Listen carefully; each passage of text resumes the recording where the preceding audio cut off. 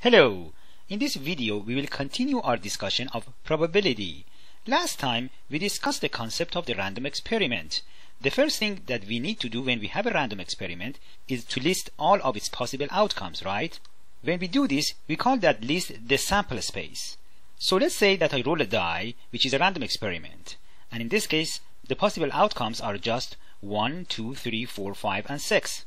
Coming up with this is easy when talking about simple things such as rolling of a die, but real life situations can get a little more complicated. We will talk about those things later on. Also, in the previous video we discussed how to find probabilities using the concept of relative frequency. However, in some scenarios, especially in games and gambling, we don't really need to do that because we can calculate probabilities in a much easier way when dealing with things such as rolling of a die, tossing of a coin, and so on. The idea behind this is the concept of equally likely outcomes. So let's say I toss a coin and there are two possible outcomes, heads and tails. Both of them are equally likely in the sense that the coin is symmetric. The coin is what we call a fair coin. So the probability of heads, for example, is just 1 out of 2, which equals 0.5, and tails has the same probability. So for example, let's say I roll a die. Again, there are 6 possible outcomes, 1, 2, 3, 4, 5 and 6, right? That's your sample space and all of them are equally likely. So the probability of 1 is just 1 out of 6. In general, if you have equally likely outcomes, then the probability of each of them is just 1 over n. So the probability of each outcome is just 1 over the total number of possible outcomes. And for example, let's say I roll a die and I ask you what's the probability of it landing on an even number. Now an even number in this case is 2, 4 or 6. So what is the probability that I observe one of those 3 numbers? They are equally likely and there are 3 outcomes here that I am interested in, and the total number of outcomes is 6, right? So the probability of observing an even number when rolling a die is 3 out of 6 or 1 over 2. So we can also generalize this and say that whenever I have equally likely outcomes, the probability of event A is the total number of outcomes in event A divided by the total number of possible outcomes. So we can solve these kinds of problems by using this formula. First, write the sample space with all possible outcomes. Then, to find the probability of event A, simply count how many outcomes are in event A and divide that by the total number of possible outcomes. Let's look at an American roulette wheel. It works by being spun while the ball is spun in the opposite direction, landing in one of 38 numbered pockets on the wheel. It is completely symmetric in the sense that all of the pockets are equally likely to be the winner. The numbers of the pockets are 1 through 36, and then there is a 0 and a double 0. If you bet that the ball will land on an even number, what is the probability of you winning? To solve this, first count how many outcomes would result in you winning. In this case, there would be 18. And then the total number of possible outcomes is of course 38, so your probability of winning is 18 over 38, which is about 47%. So just to make sure that we understand the concept, let's look at another example. Say I roll a die twice and add the 2 observed numbers. What is the probability of getting a sum of 8? You can use the 2 steps we talked about before.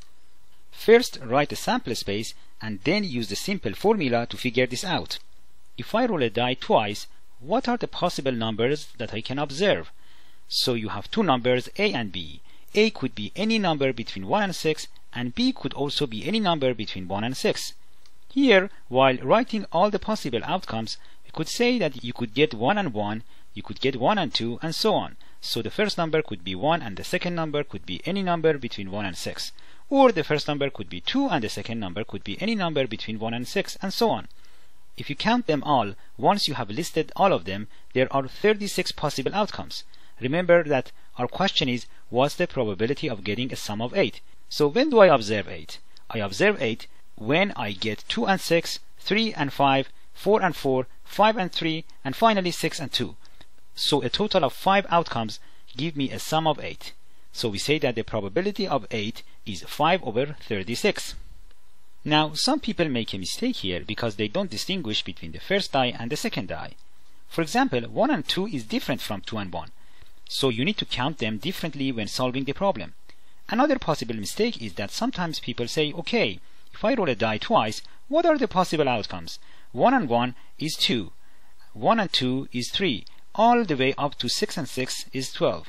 So they would think there are only 11 outcomes and 8 is just one of these numbers. So they think the probability is 1 out of 11, so 1 over 11, which is incorrect. This is incorrect because these outcomes are not equally likely. Think about it. 2 can only be observed if you happen to roll 1 and 1, right? So the probability of observing 2 is very small, just 1 out of 36. But there are 5 possible ways of getting a sum of 8, so it is more likely to observe 8 than 2. Note that when we roll a die twice and add the numbers, we are going to have to list a lot of possible outcomes and then count them, which is a little tedious. In fact, if you make the experiment more complicated, it could quickly become impossible to write down all the possible outcomes. So what do we do about such things? If you think about it, when we are finding the probability of event A, we need to count the number of outcomes in A and divide it by the total number of possible outcomes. So basically this is just a counting problem, and there are clever ways of counting things without really actually counting them one by one.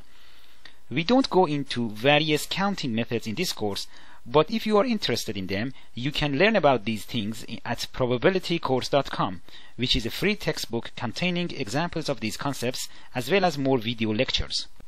To summarize, if you have a scenario like these ones with equally likely outcomes, then you simply follow these 2 steps. Write the sample space of all the possible outcomes, and then when you want to find the probability of an event, count how many outcomes are in that event and divide that number by the total number of possible outcomes. Thank you for watching.